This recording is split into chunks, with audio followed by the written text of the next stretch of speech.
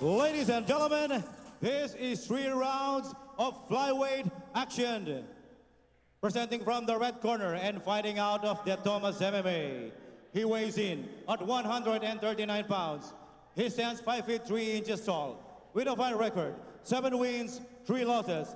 From Bacoor, Cavite, Reiner Gervasio. And his opponent from the blue corner. He weighs in at 131 pounds. He stands 5 feet 4 inches tall. With a fight record of 3 wins and only 1 loss. From Guindolman, Bohol, Norman Copra. And your referee for this bout, Rolando Gabriel D. The next bout is in the featherweight division. Christian, take us through the tail of the tape. Tail of the tape, Reiner Gervasio, 27'5", 339 pounds, representing De Tomas MMA. Norman Copra, 25'5'4", 131 pounds, from the Elements Gym. Typical grappler from De Tomas MMA against a striker from the Elements Gym. If you guys missed the voice of my partner a while ago, that's because he was the corner of Osim. He was the trainer of the lady who just won a while ago. Right. A great performance by your ward, sir. Oh, thank you, thank you. Up and coming 18-year-old girl from Baguio. Here goes our 4th bout. 3 rounds of 4 minutes. From the red corner is Gervasio, and representing the blue is Copra. From Bohol, right. Feeling out each other in the middle of the ring. 7-3 ang record itong si Gervasio, while si Copra boasts of a 3-win, 1-loss record. Right. And then we have an 8-pound weight advantage ni Gervasio dito over Copra. Is that good or bad in the sport of MMA? It really depends on what they really agreed on. Obviously, lugi yung mas magaan. Mas magaan, no? Right, kasi featherweight, we have a limit of 145 pounds. Malayo, no? They came in really way below the 145. Tama.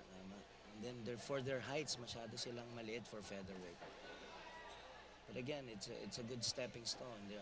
They're both young. Right. Who did you say was a more of an expert in ground? That would be Gervasio, no? From right. the Tomas. Tama.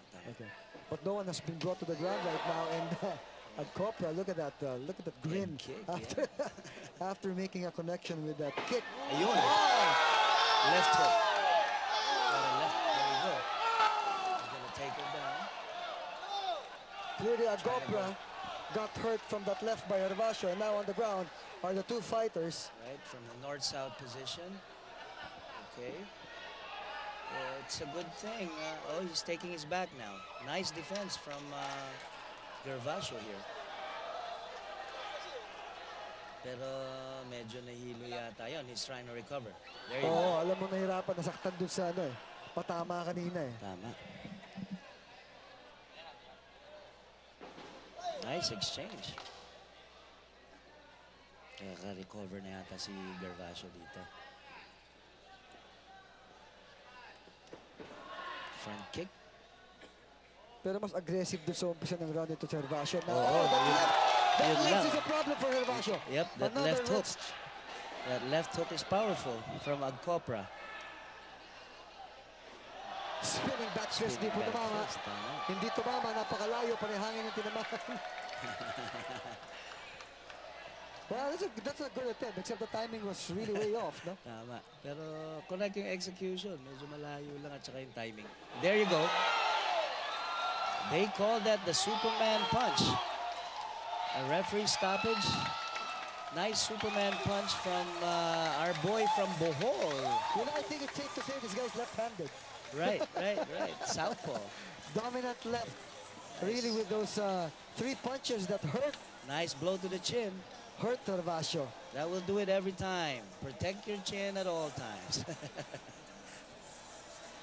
Pero maganda yung aggression nitong si Gervasio. Right. Pag mahina-hina yung kalaban, hindi magiging ganyan ang galawan. Now, Copra brings up his win-loss ratio to 4.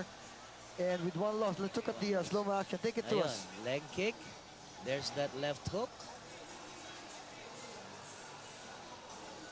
Here goes the Superman. Boom! Right on the chin, right on the button. Ayun, ground and pound. Ayun, hammer fist. Ayan, ang magandang gawain ng officials talaga. They're looking for the safety of the fighters. Of course, always the safety of the fighters is paramount, no? Right.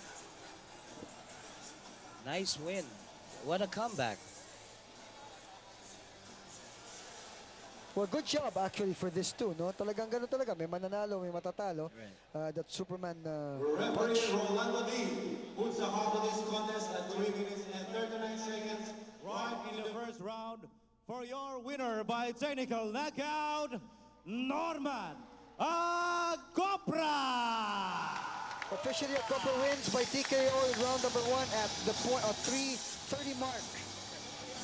That left hand is going to be a problem for any fighter that this guy is going to face. That's right. Pero partner, sabi mo nga, is 145 ang maximum nito. Makikita natin sa slow-mo, pero mabigat ang suntok nito. Oo. Usually, 131 siya. Nasa bantamweight dapat siya. Right. Diba? Kasi ang limit natin sa bantam is 135. So actually, he stepped up one weight class higher. There goes that jump over the fence, and as we come back later on, we'll see if more fighters are going over that fence after winning.